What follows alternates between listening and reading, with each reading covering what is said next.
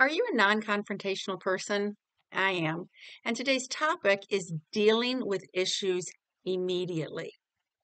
And when something happens, maybe an untruth was told due to some kind of miscommunication, or maybe somebody just has an opinion about you that you've heard.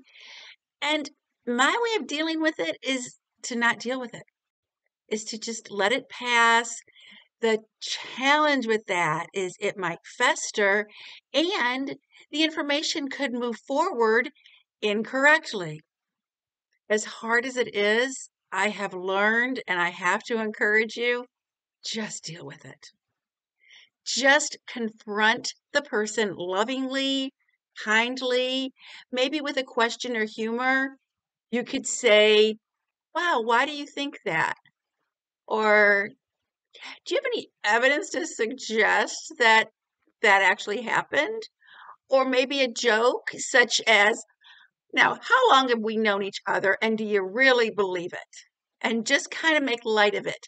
But the point is, if you ignore things, then lies can go out. Miscommunications can happen. They can actually build. And we don't want that.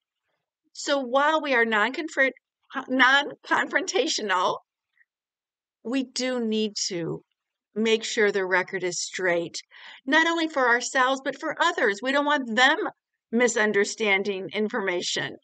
So listen to what people say, decide whether or not it's accurate, and if it's fine, let it go. But when it's wrong, stand up for yourself, set the record straight, gently, kindly, lovingly, and then you will not have any festering, nagging, irritating thoughts, and you can live your life happily.